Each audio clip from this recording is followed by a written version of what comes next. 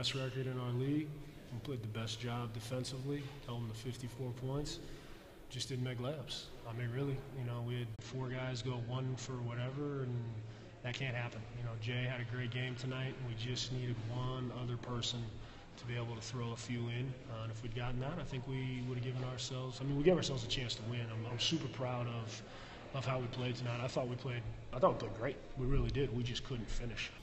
That we're playing good enough D to win college basketball games now. Between the Humboldt Road game and tonight's game, we're holding 2 fairly good scoring teams to not a lot of points, and that's just how we're going to be for the rest of the year. We're just going to be slow. We're going to be ugly, and eventually here as we go, we're going to win some games. So, hopefully we can start winning some more here and make the playoffs. But we're laying a foundation right now with some.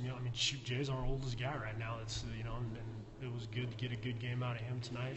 He's been making some great progress and did a lot of good things for us this evening. Kind of kept us in the game when we were struggling to score. But I'm just real happy with where we're at. I am. We don't look at our record anymore. That's not it. We just want to get better each game because we know we have enough talent. Even when we only have 8 guys in there, we got enough talent in those 8 guys that we can win games if we can just string a couple things together, a couple offensive possessions together, a couple defensive possessions together. Shot the crap out of the ball from the free throw line tonight, first time all year, which was great. So we're getting there.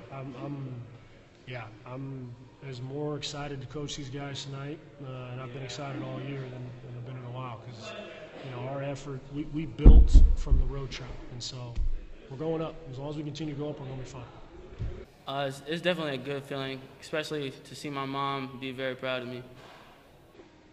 Everybody knows that we got to come a great effort. No matter how many guys we have, everybody has to play hard. And even though we're short, everybody's confident, and that's how we got to play.